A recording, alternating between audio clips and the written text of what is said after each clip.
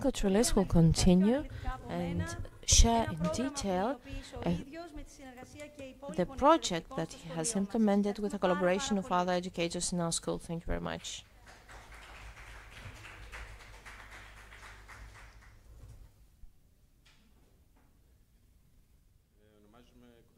Hello, my name is Charalambos and I am the mathematician of the School of Elefonisos. Hello, my name is Dimitra Fotinou and I'm an English teacher at the High School of Elefonisos. And along with other colleagues, we have organized the following programs that we are going to discuss.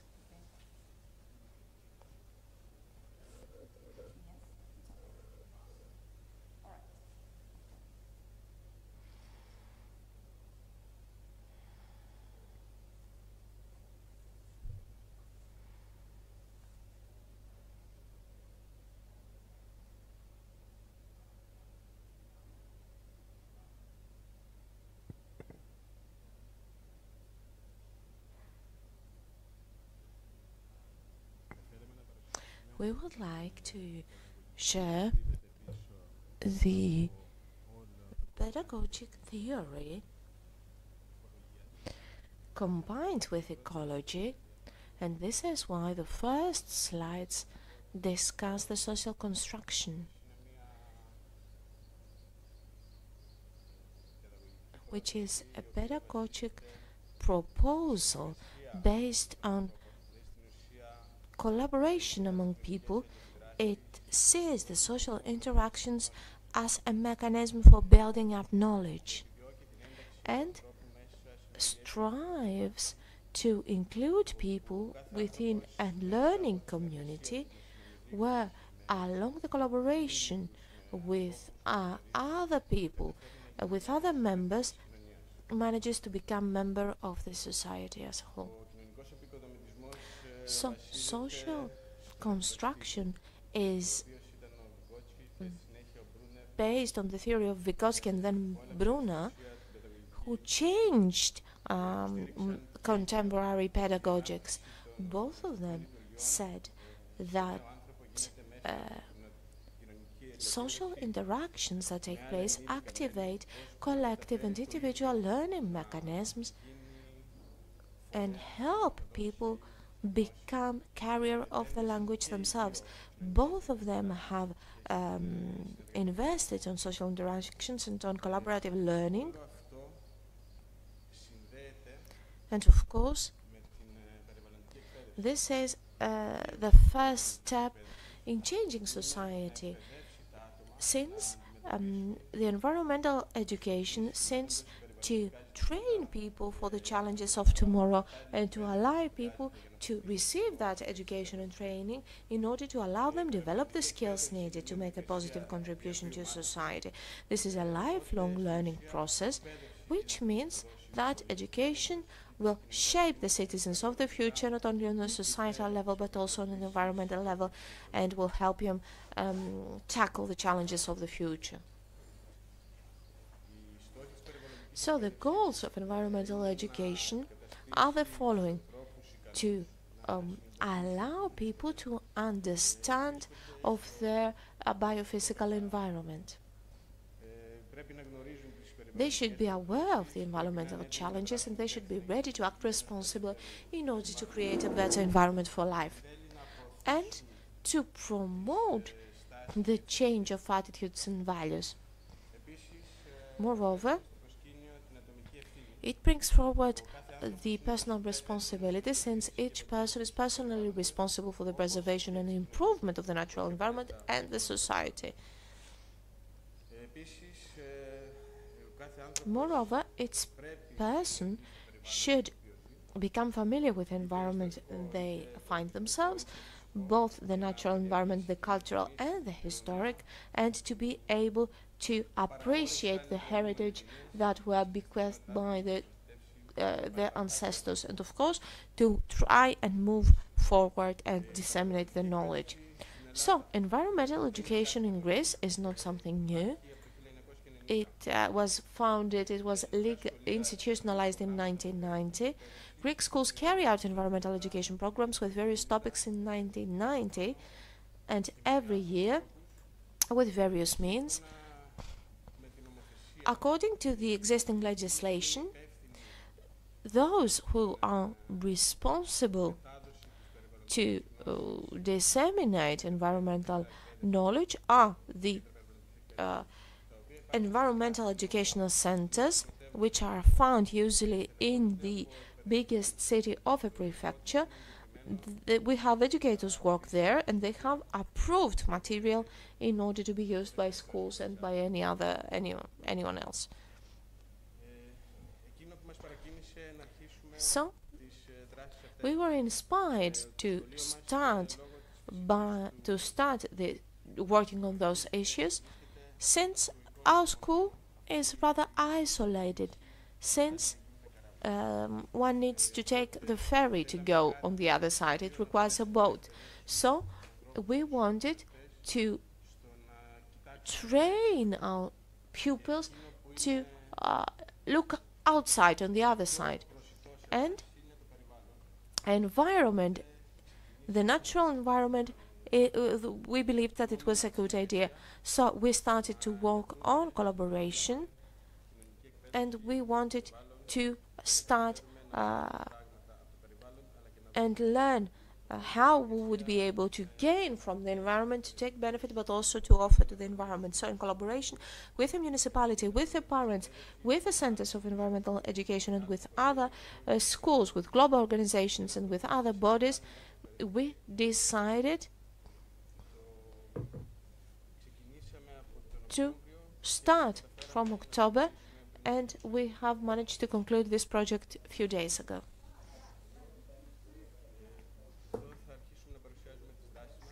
Here you can see our first actions. Of course, recycling is the beginning. We have been collaborating with the Center of Environmental Education of Molai. We wanted to allow not only pupils, but everyone, every citizen in Elafonisos, to understand the natural environment and the effects of overconsumption, to raise awareness among the waste management, and to understand the necessity of recycling. The first action was recycling, as I have said. We tried to include pupils and the local society and to teach them what is recycling, why is recycling so important. We talked for notions such as overconsumption, energy production, about the materials that can be recycled, which bin is responsible for each waste or package.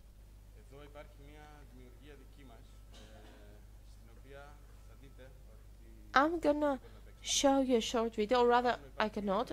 However, we have produced a short video, and you can see the activity on that image, where pupils have to link the waste to the relevant bin, that the plastic bottle goes to the blue bin, and the electric machine could go to the relevant also building, and batteries also to the relevant bin. And there is also a video which shows the same example.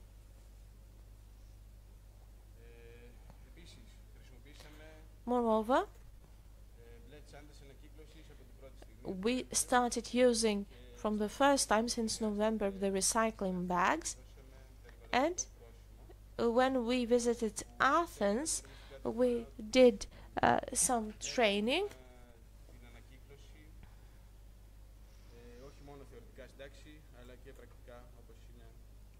We did some visits with the pupils in order to show them more things. This is the slide which might seem irrelevant to recycling, however it is not. It is called Action Deuskalion. It is related with the floods. Deuskalion in the Greek mythology was that hero with a story similar to Noah's story. Devkalin had to enclose himself in a ship to build a ship with his wife, and when they survived this flood, they took the order to throw stones, and from that stones people were born, and this is how they repopulated the earth. The second action allowed pupils to collaborate and to understand on how floods affect human lives. We discussed the human-made activities that cause problems and which are the effects for humans.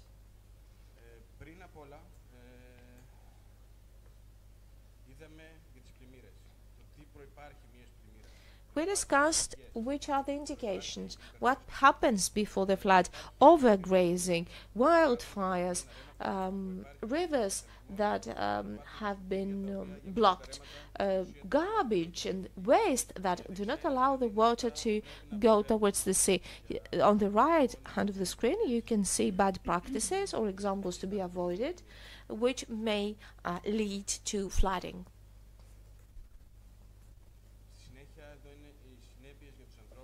Here you can see the effects for human beings. You can see floods around the world, and the pictures speak for themselves.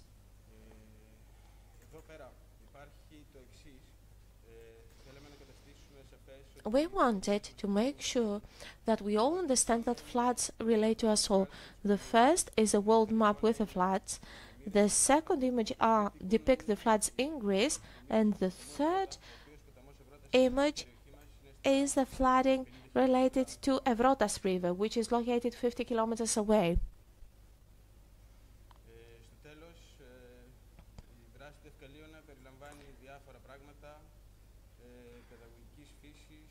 We have also organized other educational actions that would allow kids to develop critical skill, to raise awareness among environmental issues, and we have organized an experiential actions that groups pupils in 4 groups: the municipal authorities, the breeders, the cattle stock breeders, and the members of the environmental association.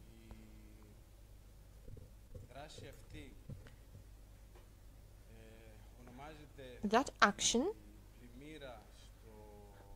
bears the title Flooding in the Resort of Omorphonisos, which is a wordplay with the island of Elafonisos. After the flood, the mayor invites the 4 groups of people to share their problems. The livestock breeders conveys to the mayor that overgrazing led to the flooding. The people from the tourism admit that the blockage of the rivers causes problems. The ecological associations that have spoken after the problem, and all those were registered with questionnaires. We have here you can see some images from the classroom. You can see the 4 groups of people that worked. And the next action was our effort to measure the environmental footprint. We discussed personal responsibility, and the pupils and the educators measured the environmental footprint in the class with an application that was built by the University of Thessaloniki.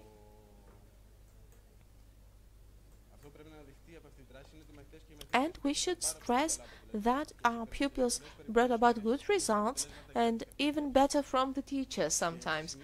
And pupils, when we visited Athens, calculated their environmental footprint in the visit that we did in the Evianides Foundation. Our next actions will focus on how the ships pollute the natural environment. It is very important for this specific area because Vatica and Elafonisos is a marine breeding, so to say, area, and there is an international anchorage for ships in the sea in front of Elafonisos, and we know that a lot of pupils will end up as working on ships on the marine industry, and we know that ships produce pollution.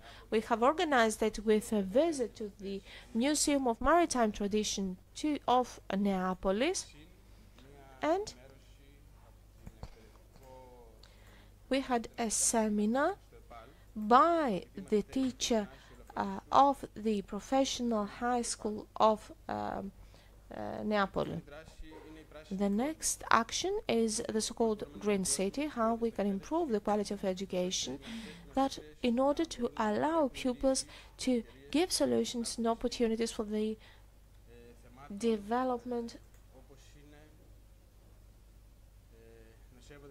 of discussions on the nature preservation, to avoid using plastics all the time, to know that we do not let the water flow when we wash our teeth, we turn off the tap, and any action that could help us improve the living conditions in a city, organic food, less cement, concrete.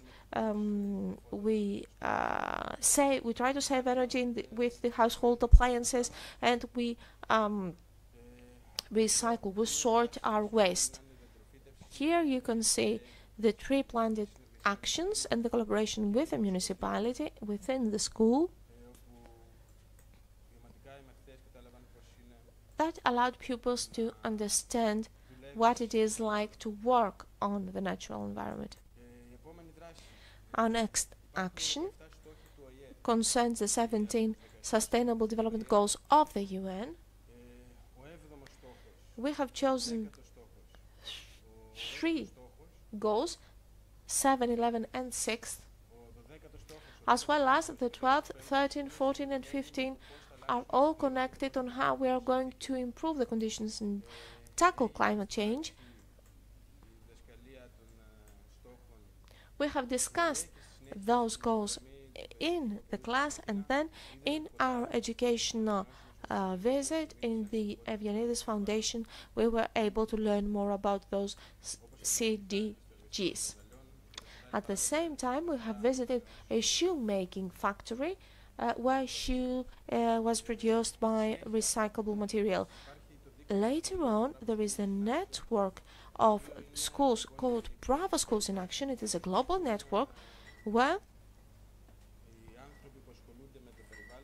people try to include as many schools and local communities as they can around the world in order to take action for saving the environment, for the protection and preservation of the environment. Here you can see the High School of Elafonisos, where after discussing the SDGs, we participate now in the Bravo Schools in Action. You can see the map of the school, the map of Europe, and in the middle, Elafonisos participating with 2 actions. First of all is the School of Elafonisos, the High School of Elafonisos, and the municipality of Elafonisos that decided to participate after our plea, after our urge. We want to carry the light of environmental education. We have collaborated with various schools of Samos, where this was a school for kids with special needs, because those schools in Samos teach children with severe conditions. We collaborated with the 3rd High School of Chios, with the High School of Paravola in Agrinio, near Agrinio. Our actions were presented in the Pan-Hellenic School Network through the platform EME. They are presented here today in Elafonisos Eco Week. You can find them in the website of our school and in the world platform Bravo Schools, I apologize, in Action.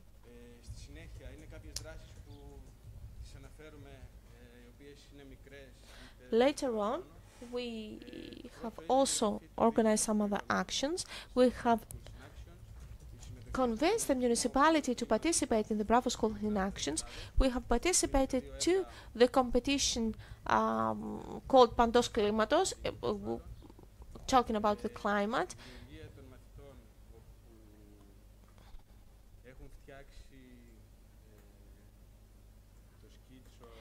You can also see artworks of the children commenting on overconsumption. You can see a picture with clothing items. Even if they are cheap, we will not buy them. We buy only the ones that we need in order to save the environment. We have discussed lengthily for the greenhouse effect.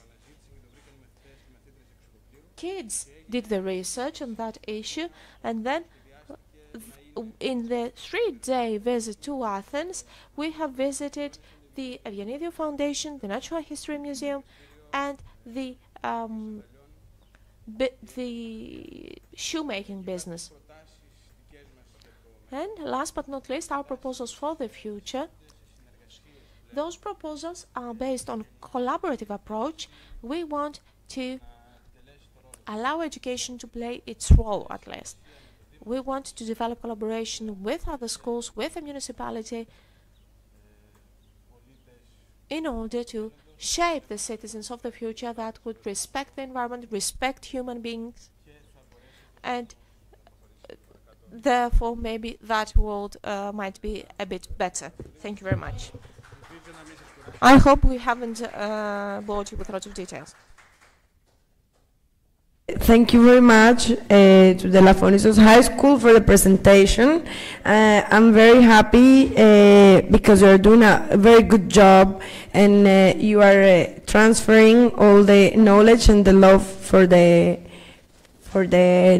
nature, and that's a big responsibility because you have the challenge to make them appreciate everything you do, all your efforts. And they are the future of the island, so it's something that is a really important role in the society right now. So thank you very much for making the effort to come here as well and to share with us all your actions.